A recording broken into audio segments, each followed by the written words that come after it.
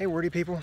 So I'm outside today for two reasons. One, because I decided to take Emily's advice and be outside a little bit more.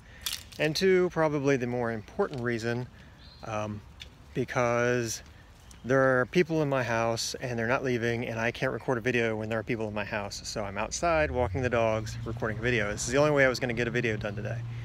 And it's not going to be very long. I want to first off say congratulations to Katie for doing such a good job on your semester. I know that's been a bear, so congratulations and enjoy a little bit of time working on things other than school.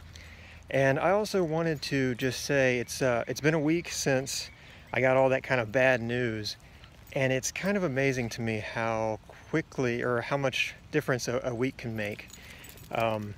I've had probably one of the most productive weeks I've ever had. I probably got close to 12,000 words written this week. I changed the first chapter of the book I'm querying because it didn't work right. I'm reading 3 books at once and I'm more motivated. I feel better about myself, and I've got a lot of plans for the future, which is strange for me. So it's all kind of a combination of a lot of different things that have been happening.